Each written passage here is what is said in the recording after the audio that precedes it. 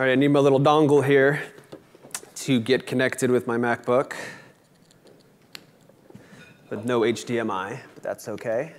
All right, let's see number 4, sorry. And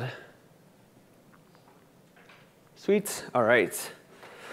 OK, so I am a developer. And I have an application that I want to deploy out to production. And that application has some infrastructure needs as well. It needs a Postgres database. So right now, I don't have any Postgres. I've got no database. I've got no infrastructure. And let me make this a little bit bigger here. I've got no application either. So I've got no app. I've got no infrastructure. Let's fix that. Let's do something about that. So I'm going to go ahead and I'm going to kick this all off by pushing a commit to my project that's hosted on GitLab.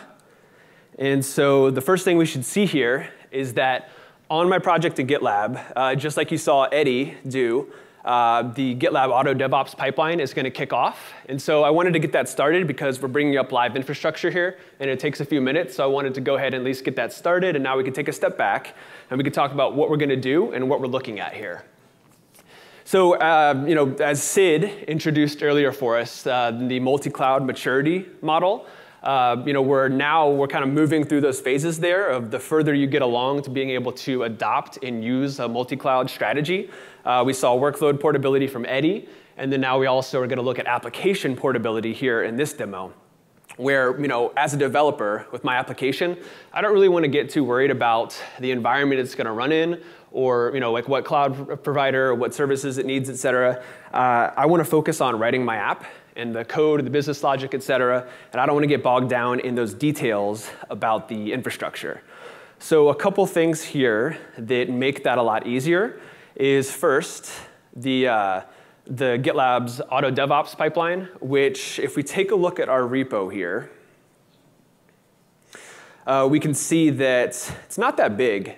We have our main.go file. That's my production application, the Golang logic for it, Go, my favorite language. And then we have a Docker file, which talks about how to build and package the application into a container so we can deploy it to Kubernetes. But there's not really anything in here about how to run the pipelines, how to handle errors, how to execute tests, all that sort of stuff.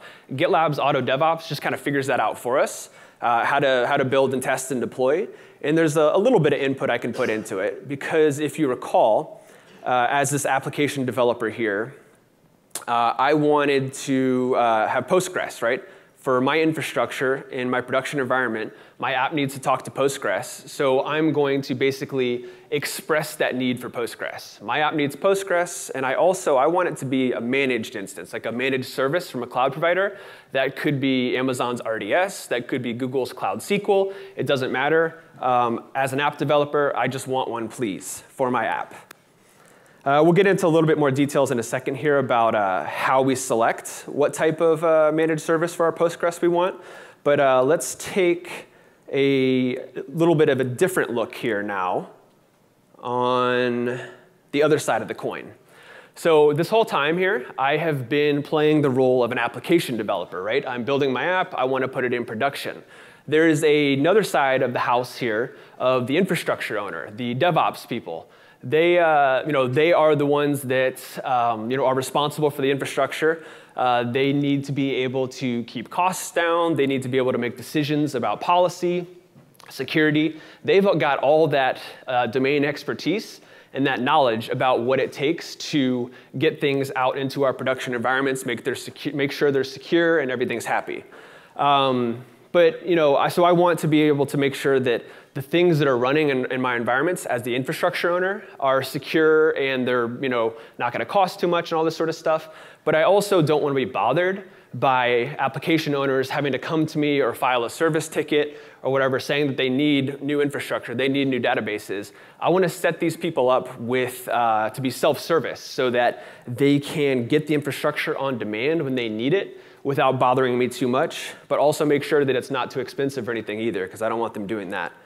So as Eddie was showing here in our GitLab Auto DevOps scenario here, I have in my GitLab project, I too have a connected Kubernetes cluster that is serving as my production environment that this project and this code is going to be deployed out to. So I've got Ingress installed, I've got the GitLab runner installed, and here we go. I also have Crossplane installed on this production environment as well. So we kind of introduced Crossplane real briefly before I mentioned it. So let's talk a little bit more about what Crossplane is. So Crossplane is an open source multi-cloud control plane. And we open sourced it just before KubeCon last year in Seattle. So it's been going for about a year now. But the super fresh news is that it's now available integrated into GitLab and GitLab's Auto DevOps, where it's a GitLab managed app. So if you want to be using GitLab CI/CD stuff and you want to be deploying to production, you can now also use Crossplane as a multi-cloud control plane to provision your infrastructure, to schedule and deploy your applications out to those different environments that you have, and do that in a way that's cloud agnostic, to have application portability in our multi-cloud maturity model, to be able to enable that and be able to deploy your applications across multiple clouds now. And so that's super fresh, as in it was merged into master in GitLab yesterday. So this stuff is less than 24 hours old.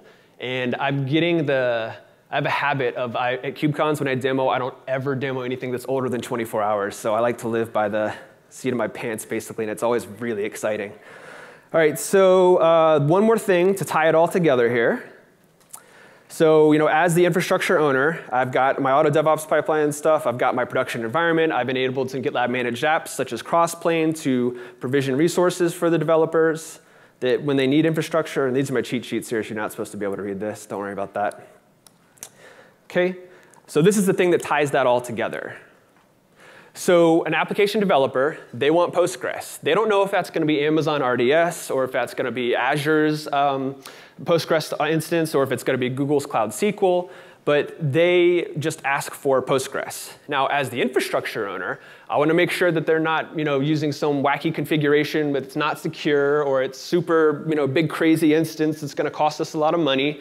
So what I've done as the infrastructure owner is enable a number of set classes of service, where I have a standard service. For Postgres, I've got a high performance, high IOPS, a micro instance, whatever it may be. But I, as the infrastructure owner, have defined these classes of service so that the application developers, they can self-service, they can get their infrastructure and their databases when they need it, but it's going to be the type that I'm OK with in my environment.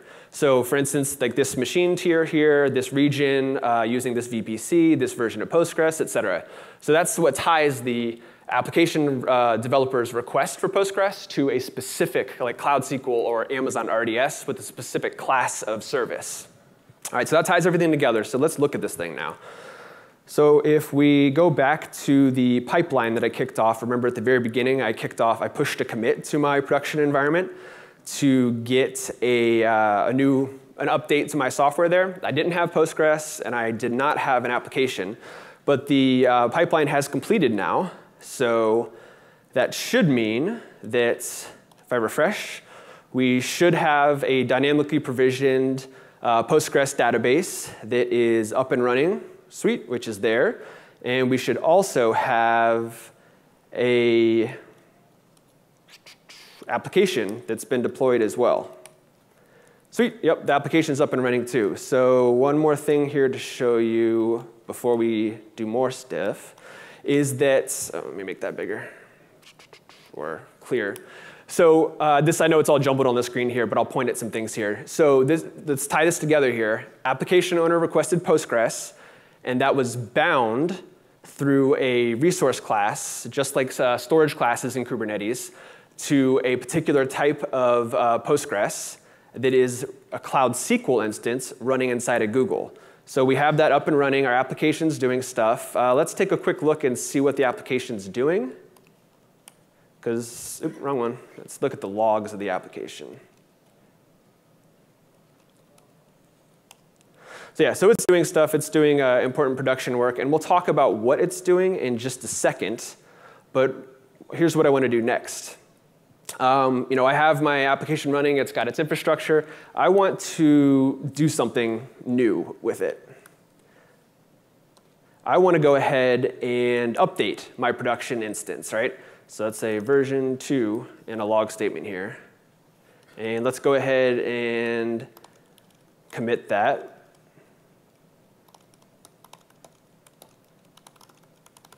Okay, version 2 of my application.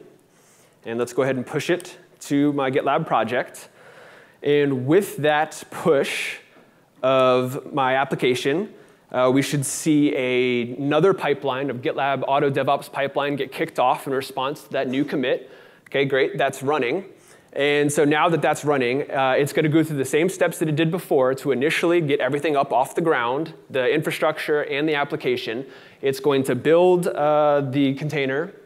It's going to run tests. And if the tests are OK, it'll go ahead and deploy it out to production.